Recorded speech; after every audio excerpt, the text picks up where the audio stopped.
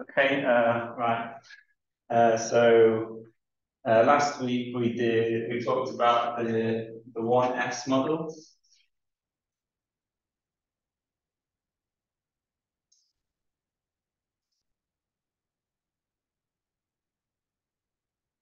And we derived the Hilbert space of states. And I'll just put some highlights up. So we still had an SO32 gauge group. So I'll just put GG. And if you remember, a couple of lectures ago, I wrote this sort of cheat or quick way to understand the gauge group with the model. So from the NS sector, you get a set of gauge bosons, which are the states that come with because gauge bosons should be vectors, they come with a single space-time index, which is the oscillator from the sign mu. And then in order to make the NS sector massless, you have on the anti-holomorphic side, you need to contribute 1 to the mass. So you can use 2 fermionic oscillators or 1 bosonic operator. In the case of the two fermionic oscillators, this and this, acting on the NS vacuum,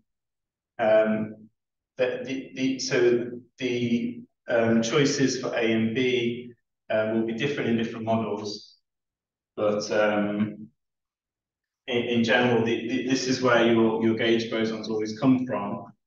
And if you look at the basis of your model, if you look at the boundary conditions in the basis vectors, here, if you do the GSO projections, you'll see that if these 5 bars, the ones with the same boundary conditions in the basis vectors, will go together into one block. And if you have, in general, the rule that I gave you is that if you have n complex fermions with same boundary conditions for all the basis vectors in the basis, then you have an SO2N gauge symmetry. And that's actually assuming we have real boundary conditions like we always have been for these lectures so far. So here we have SO32 because all of the 5 bars have the same boundary conditions in 1 and S. So in 1, all the 5 bars have boundary condition 1, and in S, all the 5 bars have boundary condition 0. So they have the same boundary condition in each basis vector. So they form an SO2N, which is SO2 times 16 gauge. Okay, so that was just an explanation, recap. So what else did we find for the 1 and S model?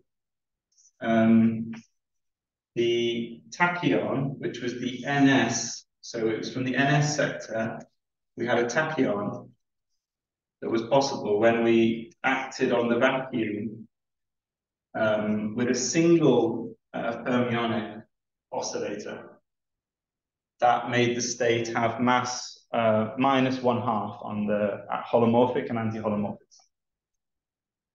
And this tachyon is projected, we found last week, by S. We do the GSO projection with S, and this state is essentially incompatible. It's automatically doesn't match the GSO projection, so it's projected.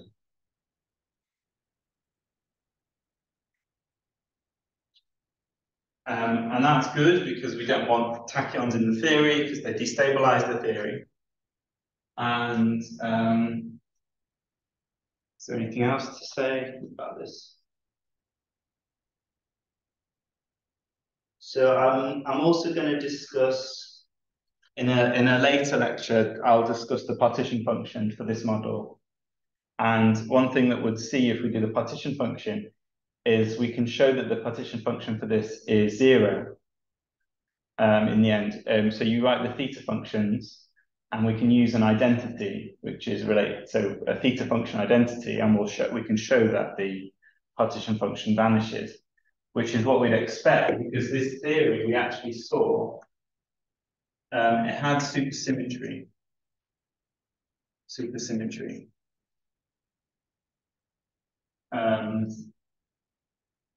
And it was n equals 1 supersymmetry. And the main point about that is that we found the gravitino. So there's a state from the S sector. So from the S sector, we found a state which was a spin 3/2 in that it was a space-time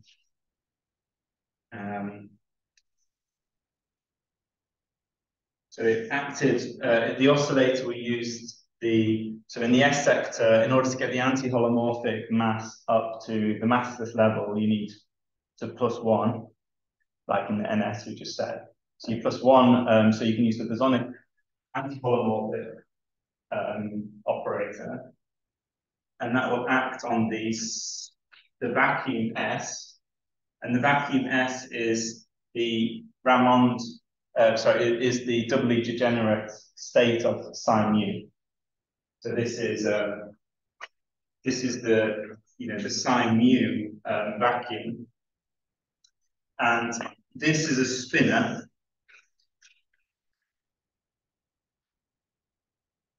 It's essentially ±1/2, and this is like a sort of spin 1 is a vector, and so very sort of roughly speaking, that's the logic to seeing this is a spin 3/2 state.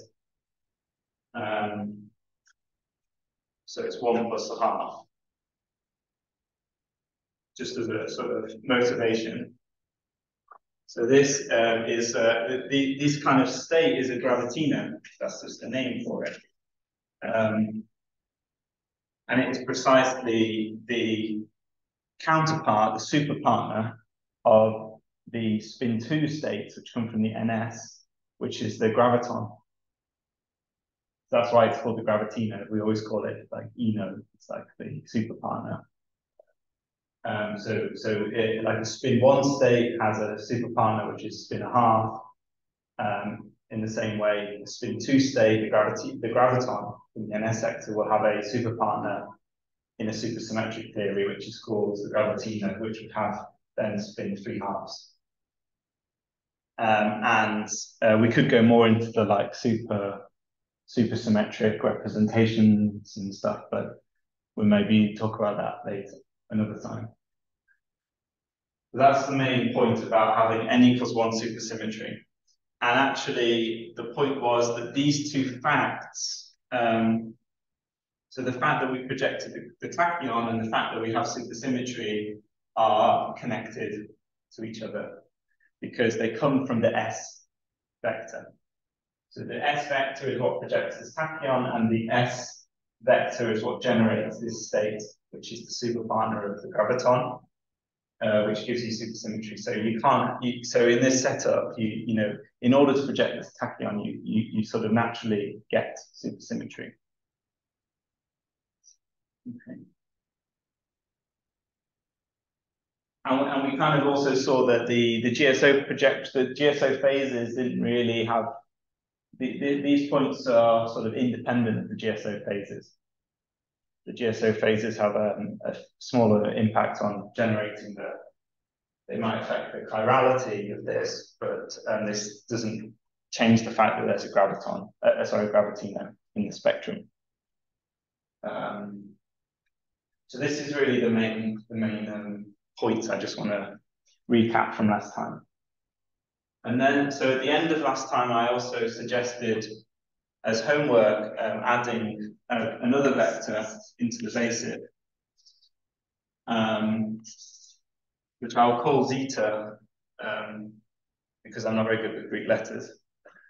I'm not sure if that's actually called xi or zeta. But, anyway, so so this xi was the vector in which we give periodic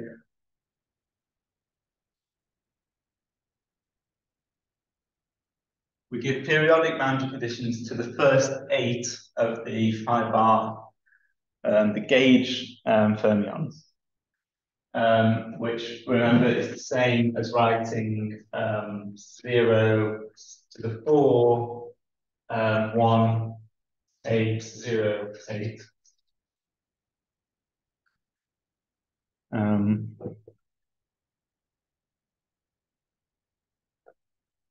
And I wanted to suggest, like, what's the impact of adding that vector? And so at a certain level, you can start off by thinking, okay, well, we've got the 1 and S model, and we kind of already know a bit about the 1 and S model we derived for massless states.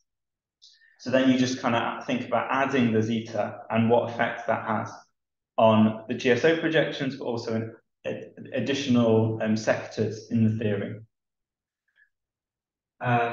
So I'm going to use what I said before about the NS sector, about the gauge bosons. So I'm not going to derive this, but if you check the GSO projections, when you do the GSO projection zeta on the gauge bosons, you will see this result that I just said about SO2n. SO2n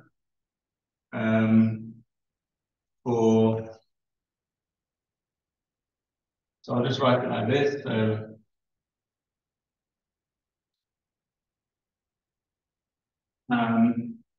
you get the gauge bosons from the 5R1 to 8, and the gauge boson for 5R9 to 16, and they kind of separate in the when you do the GSO projection.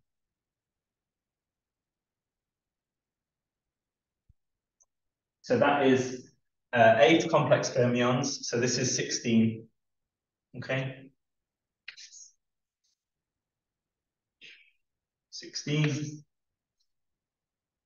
So now we have what would be called what we would write as FO16 cross FO16. Yeah. Okay.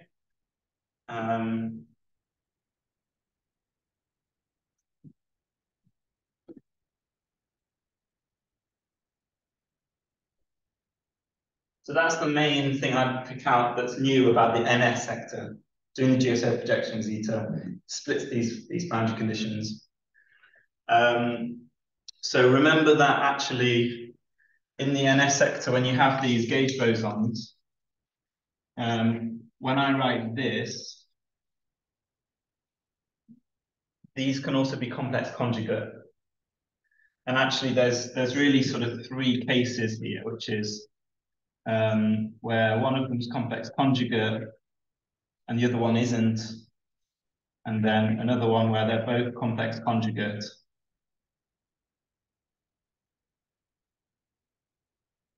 So it's really looking at these combinations which generates the full sort of counting that gives you the full representation. But I've kind of been skirting over that.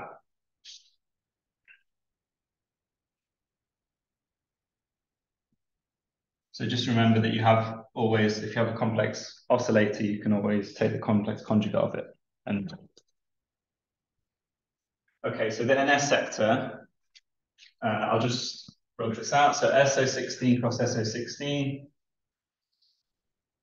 are the gauge boson. And then if we do the S sector, so in the S sector, we could look at the gravitino. So let's look at the gravitino. So if we have this gravitino state, and we do the zeta projection,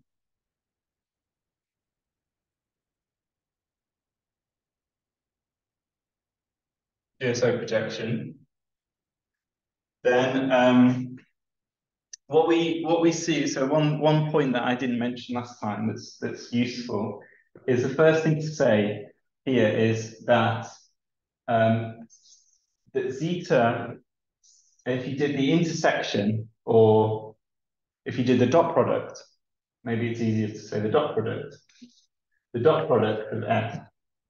You could, so this is you think of zeta, it's just got these 5 bars in it.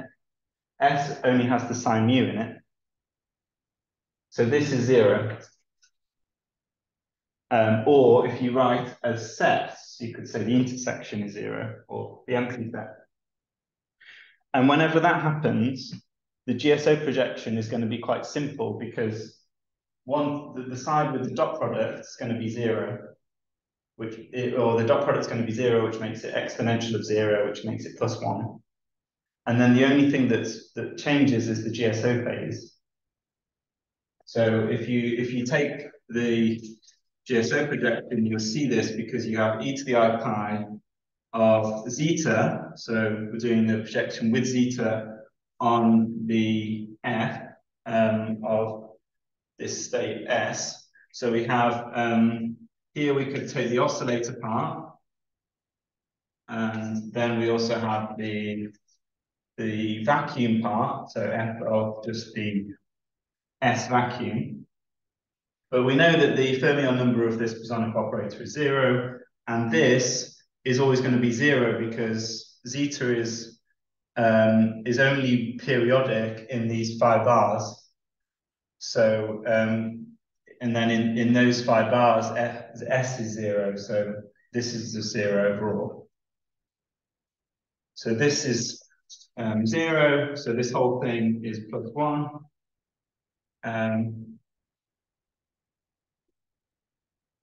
And then on the other side, we have delta of S, C of S zeta. Okay. And we know that delta of S should be minus 1 because S has the space-time fermion, this fermionic sector. So this phase, plus or minus 1, is the only thing that varies here. And so so what I'm saying here is that this fact that there's no intersection between the state and the projecting vector, this means that the GSO phase only depends on, the GSO projection only depends on the GSO phase, the sign of the GSO phase. So what we see here is that if this phase is negative, then this gravitino is still in the spectrum, but if it's positive, then these two sides don't match and it's projected out of the spectrum. So maybe I'll just summarize that here. So yeah, whenever you see like a vector that has no intersection or no dot product, then you can quickly jump to the GSO phase. So the GSO phase S with zeta, if it equals plus 1, then the gravitino is projected. And if it's minus 1, the gravitino is not projected or remain in the spectrum. So if the gravitino is projected, then now we have no supersymmetry. So n equals 0. So it's another way of saying that. There's no supersymmetry. Whereas if it remains, then we still have the supersymmetry we had for the 1S model. Okay. So what we see is that this GSO phase determines whether we have supersymmetry or not. Okay. And okay, so now we might wonder then, well, before we said in the 1NS model that supersymmetry necessitated the projection of the tachyon, because the S vector projected the tachyon, but it also gave us the gravitino. But here we said that this extra vector can project the gravitino, but note that the tachyon, so the tachyon was this phi bar S.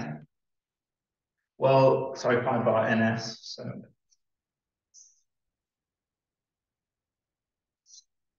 So you have this tachyon state. Well, nothing's changed in regard to the tachyon because the tachyon still has the S projection. So the S still projects it.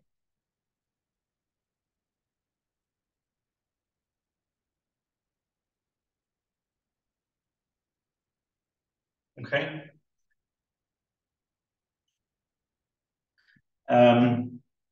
So what we see is that we can, depending on this phase, we can generate two different theories, both with no tachyons, but one that has supersymmetry and one that doesn't. Okay. This fact of like the intersection being zero or the dot product being zero, it's kind of, I prefer saying the intersection because the dot product could be zero if you have left and right fermions that match, because then the left minus the right would be zero. But if you say the intersection, it means there are no common periodic fermions. There are no periodic fermions, no fermions that are periodic in both this and this. We will often use this idea and call this a projecting vector, or this is kind of some terminology that I use just to. Okay. So zeta would be a projecting vector on S because it has no intersection, which means that the GSO projection becomes something which selects, it's like a selection of in or out.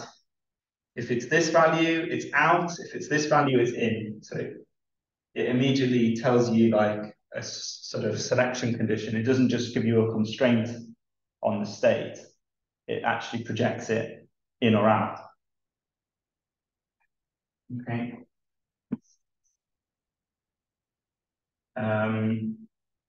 So now we can, I'll summarize what we found.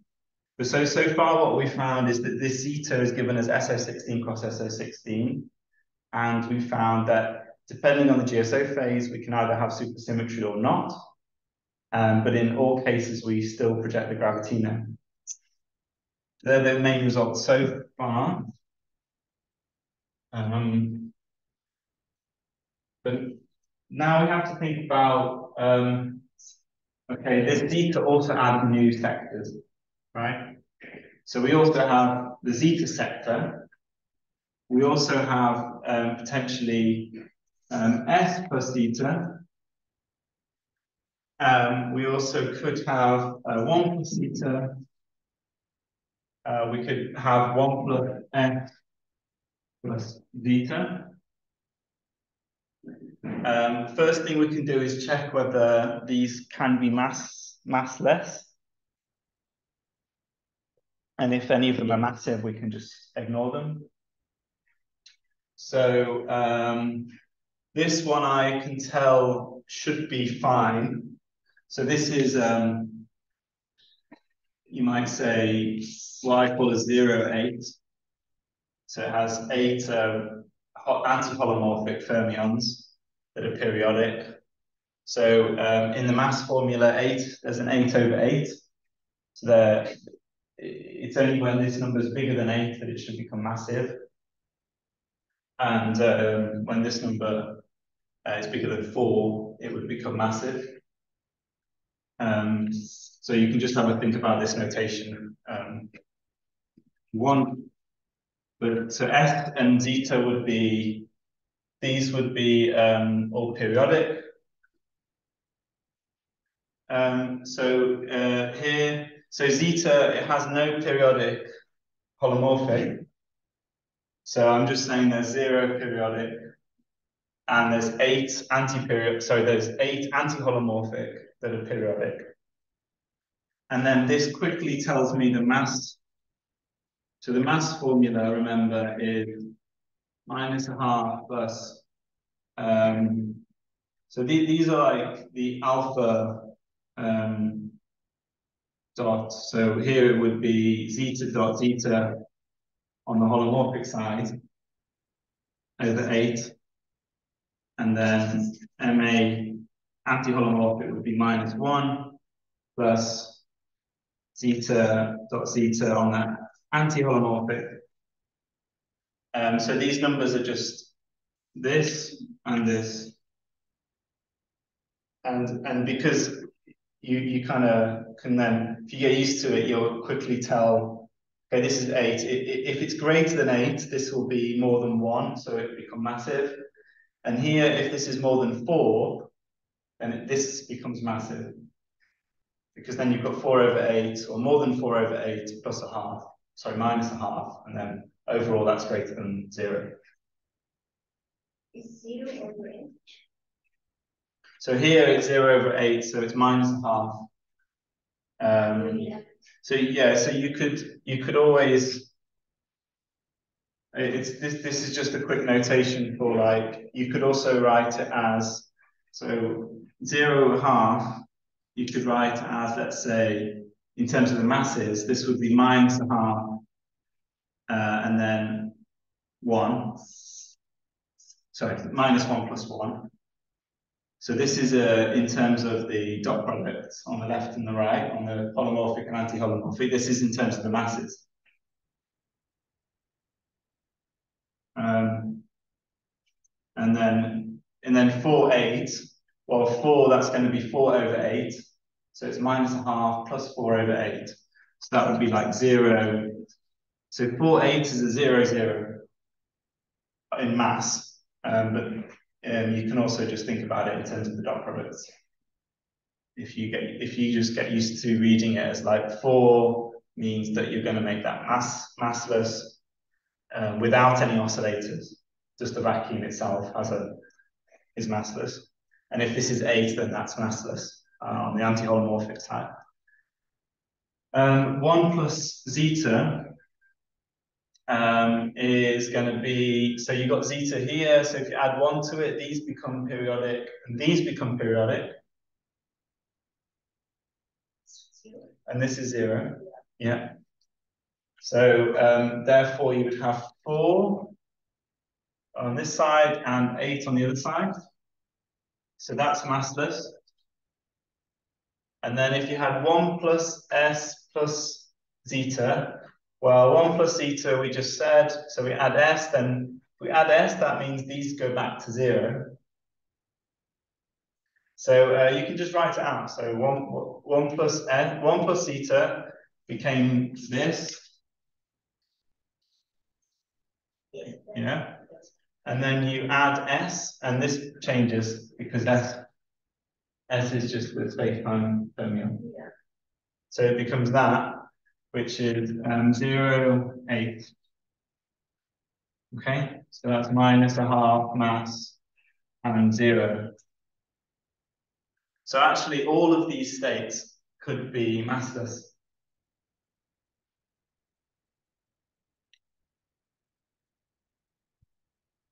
So this one, and this one, these need a, so these two need an oscillator on the left, sorry, on the holomorphic side. So you could say a frequency half oscillator. But these two don't. These two are already massless.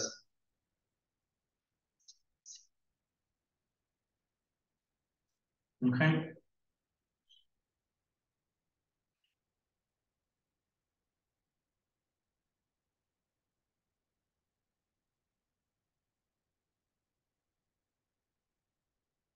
right? So now we can look at them one by one. So what I'll do is now say, okay, it was this one and this one that had oscillators. So maybe I'll just rewrite slightly. So here we had some oscillator. So in this case, we only can use psi mu as the oscillator because it's the only holomorphic fermion. So psi mu has to be the oscillator for zeta and for this one as well. So both of these needed an oscillator. So both of these needed a holomorphic oscillator that makes the mass go up by a half. So their frequency a half. Oscillator. The only holomorphic fermion is the psi mu.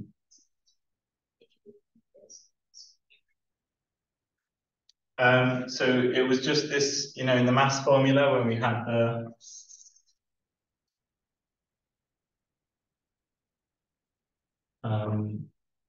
so let's take this example with zeta.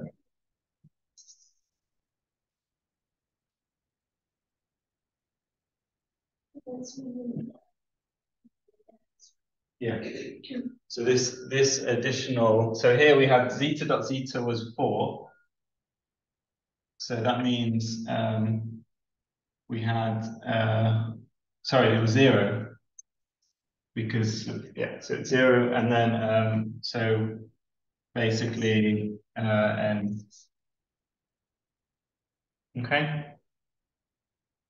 for massless states. And the only oscillator that can do that is psi mu. Okay. So sometimes we put that frequency here, but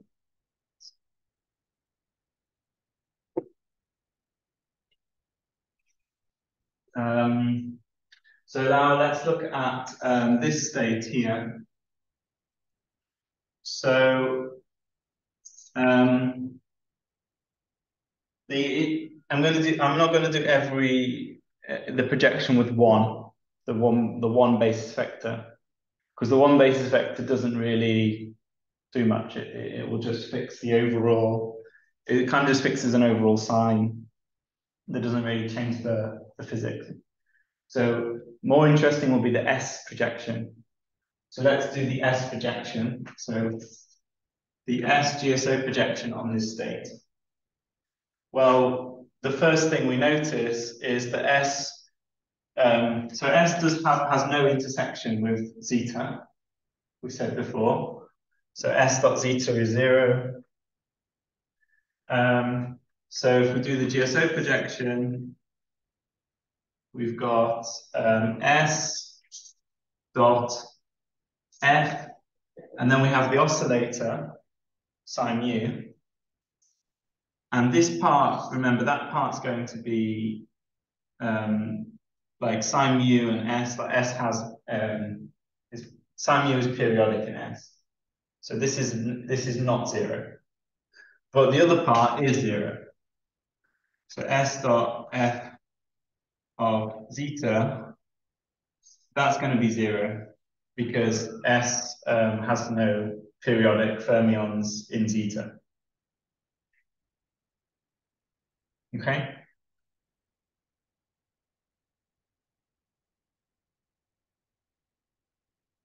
And on the other side, we've got delta of zeta, which is, so what's delta of zeta? 1. Yes, good. Yeah, so that's +1 because it's aperiodic or bosonic sector. And then you have the GSO phase, zeta with S.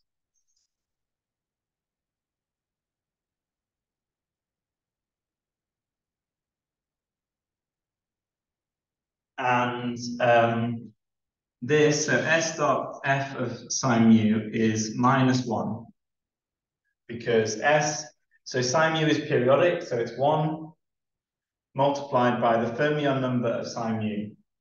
And the fermion number of a fermionic oscillator is -1. So it's 1 times minus 1. This is 0. So this is e to the minus I pi, which is minus 1.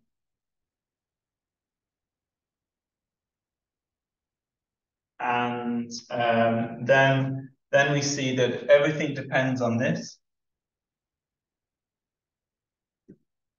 So whether or not this is projected or not depends on that phase.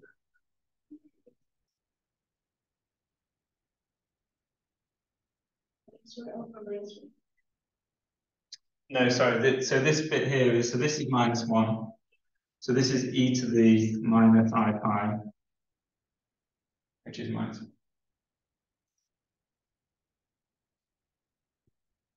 1. So whether this is projected or not just depends on this phase. So I'll just write the condition on the phase. So this is what we'd expect because we said that zeta and S have no intersection. So S is a projecting vector on zeta in the language that I said before. And that means that we should expect that the GSO phase between them will just tell you whether the state is in or out. Okay, so the in or out condition here will be as follows. So in or out will be so S projection. We basically got C of zeta with S is equal, and if it's minus 1, the state was in, and if it's plus 1, it's out. So so plus 1 is out,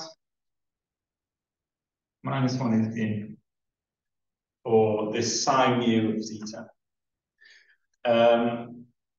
So let's say we take this case when it's in, right? So if it's in, we have to say, like, what is this? And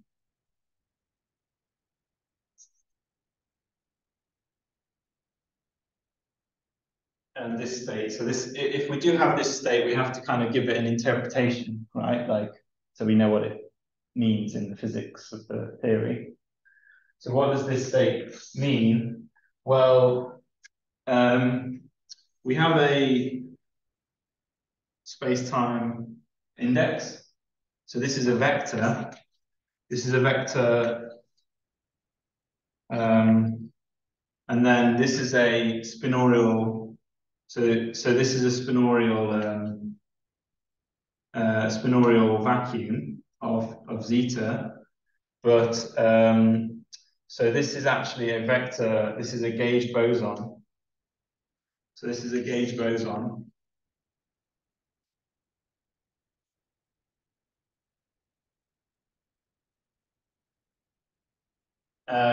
So it's a vector gauge boson, and this this zeta here. So I also need to say something else in a second, but so this, remember what this vacuum means, right? This is the vacuum, like plus minus for the first one, first phi bar, cross with the Raman vacuum for the second one, etc.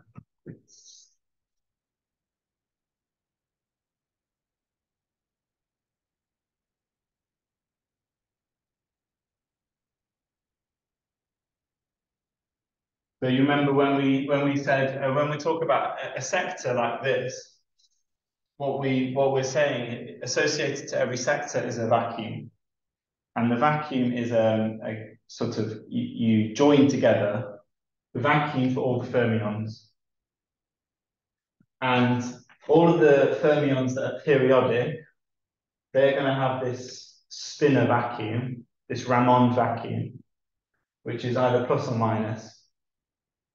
So the main part, so the interesting part of the vacuum is the Raman vacuum part, which is 8. So there are 8 fermions, 8 complex fermions here that are periodic. So there are 8 Raman vacuums.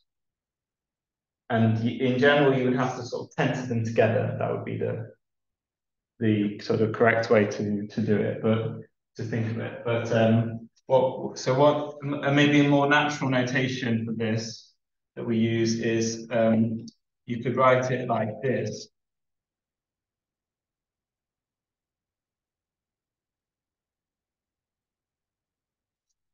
Okay.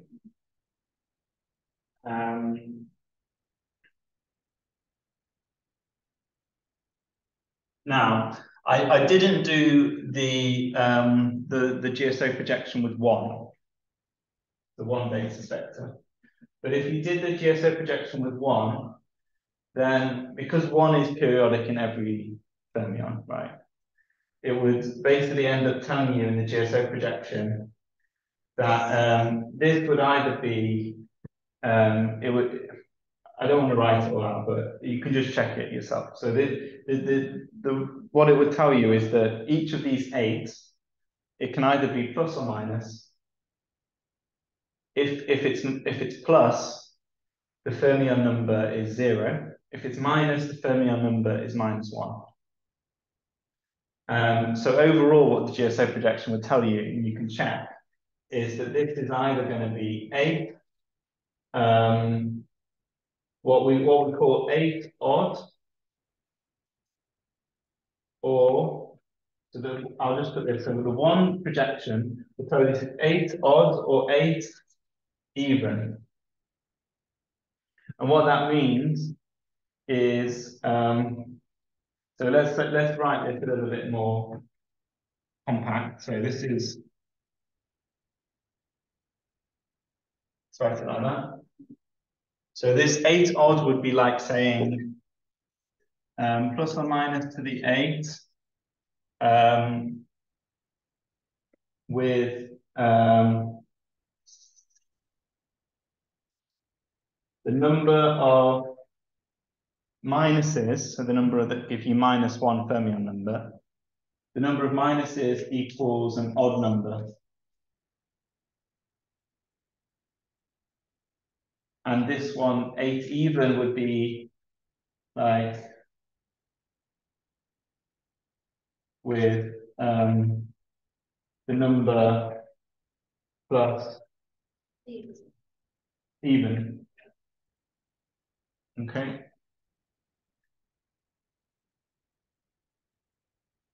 And in general, if you didn't have this projection, then this state here, so this state with 8 plus or minuses, so there's 8 things that have 2 options. So there's really 2 to the 8 choices for plus or minus. If you do this projection, you have odd or even, and that actually was split it. This is now 2 to the 8 minus 1 of these, and 2 to the 8 minus 1 of these. Because like half of them are odd, half of them are even, essentially. And these are, so this is what we've done there really is, in general, what you have in terms of the sort of representation in theory would be that like, this is a spinor representation. It's what we call a spinor representation, because there are, all the objects are spinors and they're plus or minus. So that's what defines a spinor, right? It has two states. And in general, you'd have 2 to the n. If you have n fermions, you'd have 2 to the n. But when we're doing physics, we always want the irreducible representations, which means the representations that can't be broken down anymore. And it turns out that the natural way to do that is to split them into odd and even. So these are the irreducible representations of a spinor. Okay, and so there are 2 to the 7 of each in this case. And then overall you get 2 to the 8 because you have 2 options. 2 times 2 to the 7 is 2 to the 8. So what we have is that these states, so we see that they're gauge bosons because they have this sign mu, but they also have this spinor vacuum, and this spinor vacuum will either be odd or even, and we call the odd or even, we could call it the chirality of the spinor. Chirality would be like whether it's odd or even. You would have seen something about, for example, the gamma, the gammas in the spinor in Dirac theory, and you have gamma 5 in 4 dimensions, which chooses the chirality of the spinors. Ultimately, what you're doing there is the representations of spinors, and the gamma 5 chooses the 2 options, chirality, and that's the 2 options that give you the irreducible representations of the spinor.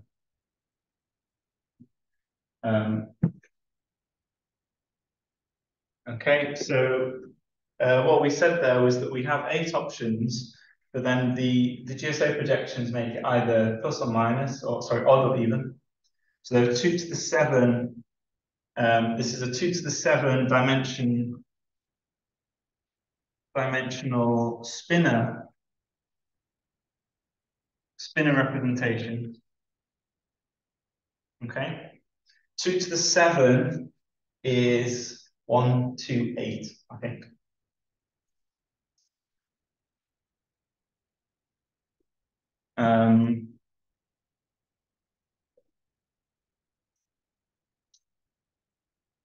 32 is 2 to the 5, 64, 2 to the 6, 128, 2 to the 7. Yeah. So what you've got here is essentially a 128 spinorial. So you've got a vector boson that transforms in the 128 spinorial representation. I know it's a bit confusing, but in terms of the physics, we have to use, you interpret physics and particles and states in terms of group theory and representations of groups. So this tells us the physics of this theory, and this is a gauge boson, and so that actually changes the overall gauge group. So what this does is actually, it tells us that the SO16, so the SO16 that we got for the NS sector for the phi bar 1 to 8. So we got an SO16 from the NS, didn't we? But then if we have also, here we're getting additional gauge bosons, and these are the 1 to 8. So if you essentially add these gauge bosons, which are in the 1 to 8 spinorial, this in terms of like group theory, this changes the overall group because you have some extra gauge bosons basically that generate a bigger group, and that bigger group is actually called E8. So E8 is a Lie group and a Lie algebra, but it's a special one. But it's one of the 5 exceptional groups. And it contains in it the SO16. It's a bigger group. And maybe we can talk more about it another lecture. We can go more on group theory or representation theory or Lie algebras or whatever. But that's what you need to sort of, you just need to sort of know, or I think for now we'll just accept that that's how it works. This is just this group contains what would be in the Lie algebra, it would be the roots of this group, but then you enhance the group. So this is sometimes called, and we will generally use this term, this gauge boson, this state, is also called an enhancement. An enhancement of the gauge group, because it's a gauge boson that's not part of the NS sector. It's not the NS gauge bosons, but there are additional gauge bosons because we saw that we could operate with psi mu. And it makes the gauge group of the whole theory bigger. And so that's called a gauge enhancement or an enhancement. Okay. So we also had the other SO16, but the other SO16 so far is still SO16, for the 5-bar 9 to 16.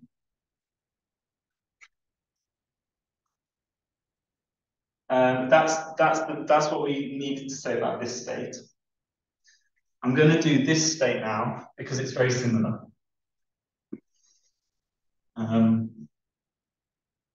So if we do this state, so this state here, remember that so 1 plus s plus eta would be this.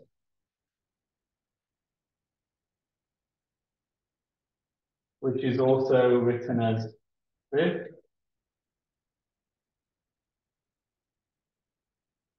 So this is basically like the other set of the gauge fermions, the 9 to 16. Okay, so this is where these ones are periodic rather than the other ones. So this is basically like zeta, but it's just split the fermions on the anti-holomorphic side. So you can kind of imagine that it's going to be quite similar to what we got for this one, because it's the same except that you just change the phi's around. And we actually get, so the key projection for this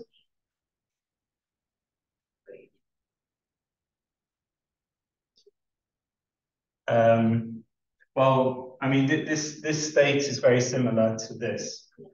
We just have, you know, the 9 to 16 rather than the 1 to 8. So, for example, if we do the S projection, the S projection is going to be essentially the same. On one side, you've got E to the I pi, and then you've got S dot F of sine mu, and then the other part, which is 0, because there's no overlap. And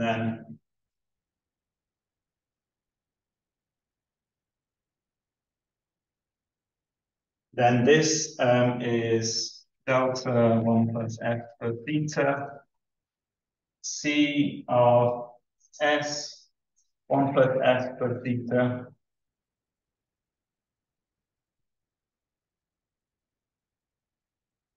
Okay, this is -1 as before. So overall, this side is -1. Okay, and then again, this is +1 like before. And then this phase determines whether or not this state survives. So it's all the same analysis. But this time, the selection rule, if you like, the selection on the phase is C1 plus S plus theta is equal to, if this is minus, it's in, and if it's plus, it's out. Okay. And so again, if we do the in, if we do keep this sector, we can interpret it. And it's exactly the same interpretation as before, because what we've got is this spinorial vacuum, but for the other 5 bands, because they're now the periodic ones that have a spinorial vacuum. But the interpretation is the same. If you do the projection with 1, this is going to be an even or an odd chirality. So it's going to be, so again, this is going to be a 1, 2, 8 binorial gauge boson.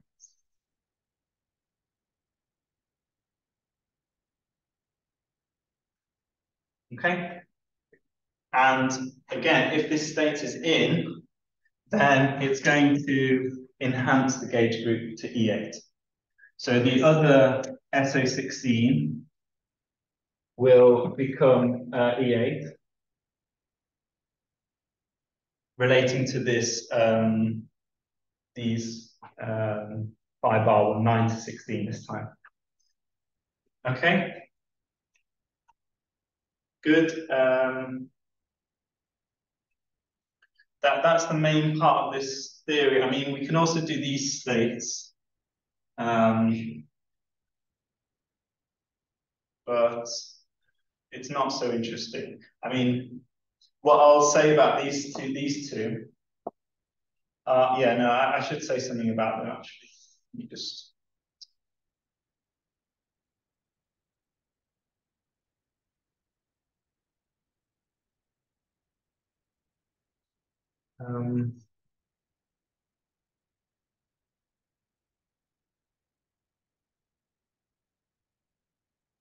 yeah, I should say something about these two as well. So so S plus eta is going to be essentially at the massless level, it's going to be associated with the vacuum psi mu from S. So that's the holomorphic side. And then it's going to be this spinoro vacuum for the 8 anti-holomorphic gauge 1 to 8 5-bars.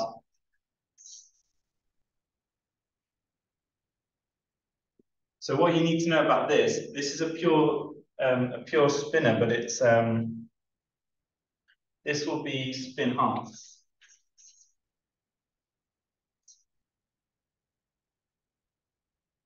Because in space-time, because of the psi mu, is a spinner.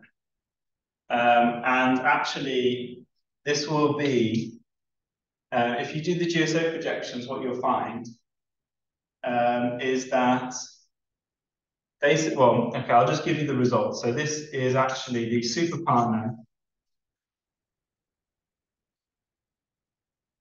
of this state, psi mu zeta.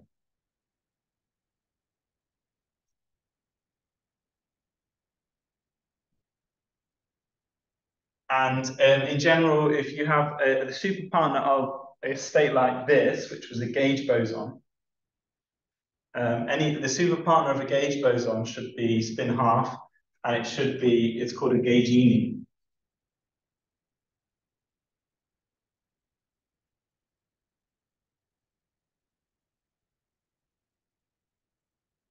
Okay.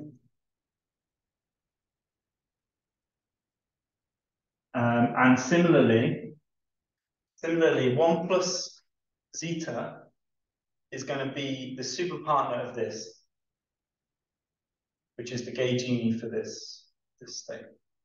Because 1 plus zeta, so 1 plus zeta is 1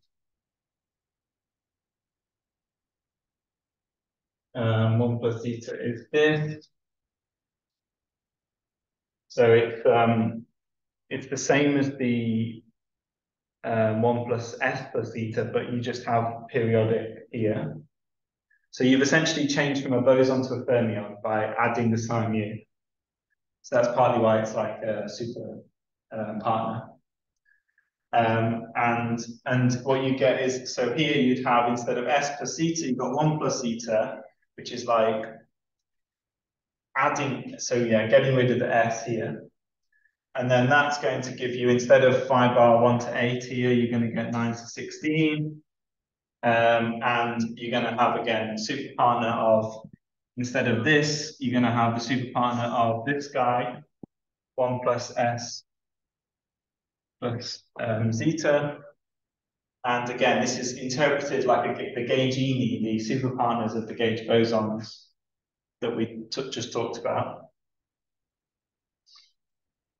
And in general, this is just a useful point maybe to mention that, so this is a more general idea that any sector, so in free fermionic models, any sector alpha, So for any sector alpha, S plus alpha, the S will always change the sign mu from periodic to aperiodic. So it'll change the boundary conditions, which is the same as changing the state from fermionic to bosonic or bosonic to fermionic. Because that's like the spin statistics, that's what it tells us. The spin statistics in the delta tells us whether it's plus or minus 1. That's the same as telling us in space-time whether it's a boson or a fermion. So for any sector alpha, S plus alpha is, or gives, if you make sure they, this is fine. So it gives the super partner or super partner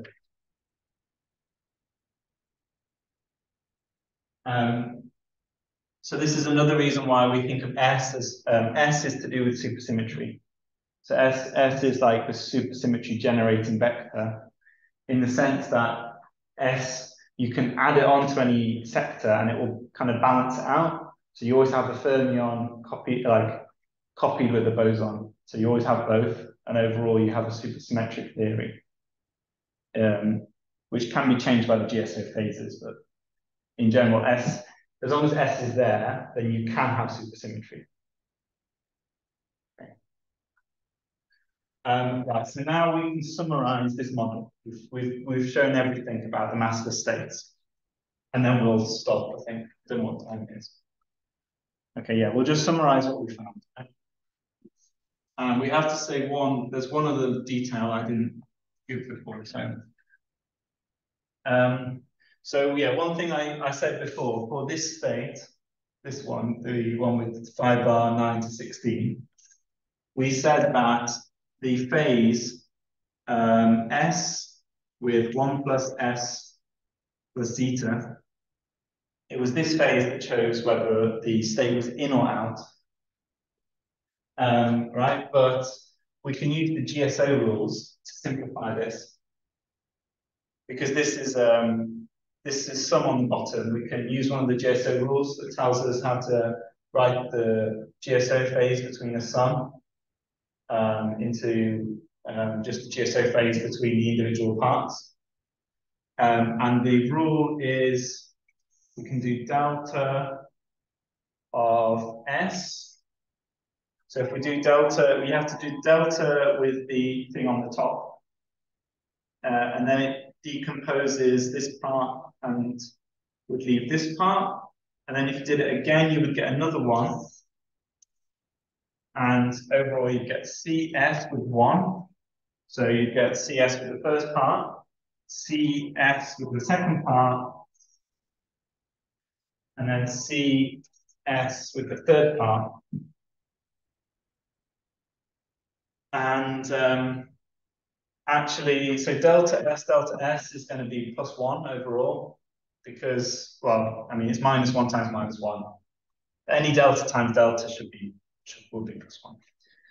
So this is +1, so I can just get rid of it. CS1 and CSS. So you remember I talked about the GSO phases. You can rewrite this. So remember, there's a rule for any like the same. You can write as S with 1. You can write in terms of like 1 and VI. So there's a rule that relates these two. And actually, so the rule is this one. So e to the I over 4. And there's a minus sign there. And then C VI 1, yeah. So this actually relates, it actually makes these two the same. So this will show that this one is actually equal to that one. Okay? So these two are equal. And yeah, okay. And then actually there's only really this phase So because these two are equal, they cancel out, because this will be, it's either +1 times +1 or -1 times -1.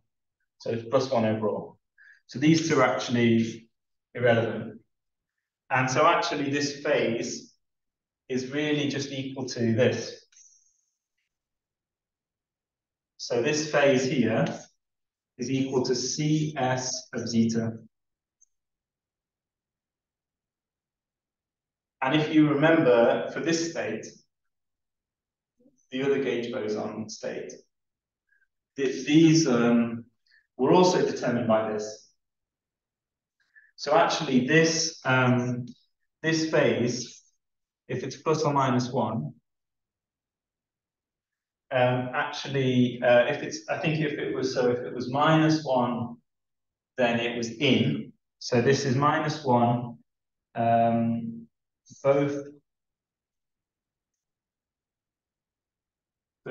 both the enhancements, or both the gauge boson states. So both time mu, zeta, and sin mu of 1 plus f plus theta are in. And then if this phase is +1, then they're both out. So actually this phase is what determines whether the gauge group is enhanced to E8 or not in both parts, so both SO16s.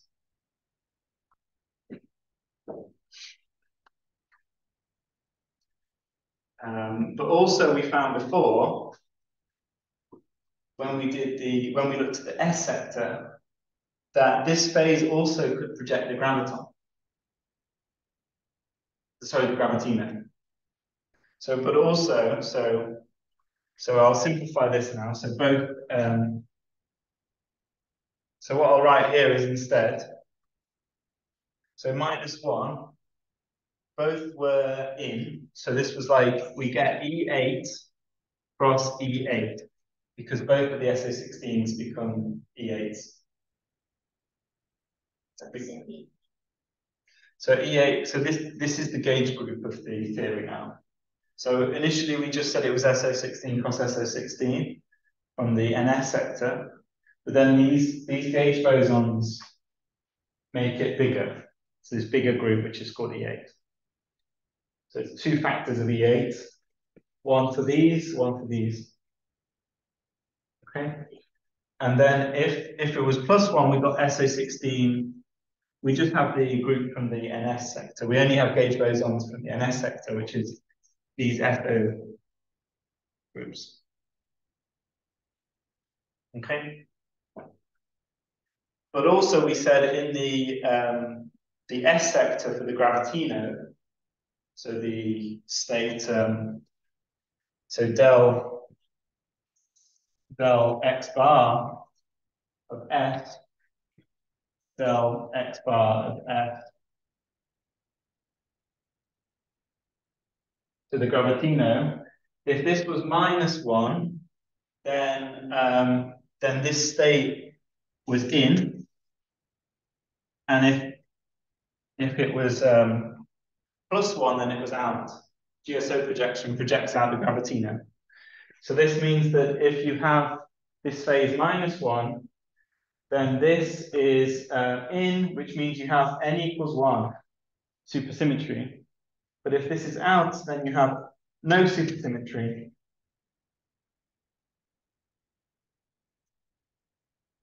So this is what I wanted you to find in this is really the summary of this model, the key summary.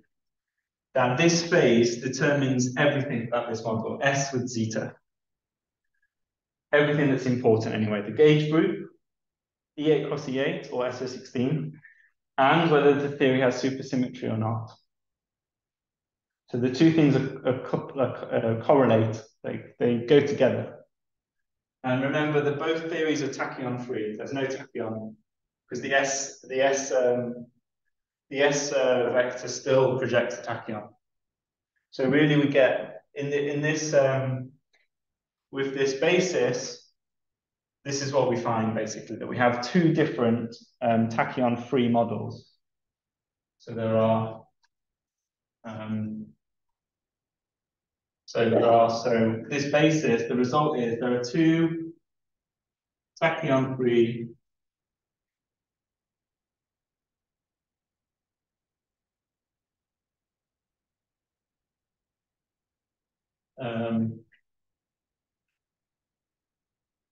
such that this phase determines the gauge group, E8 cross E8 or 16 cross 6, SO16 cross SO16, and whether or not you have any gravitini, whether you have any supersymmetry.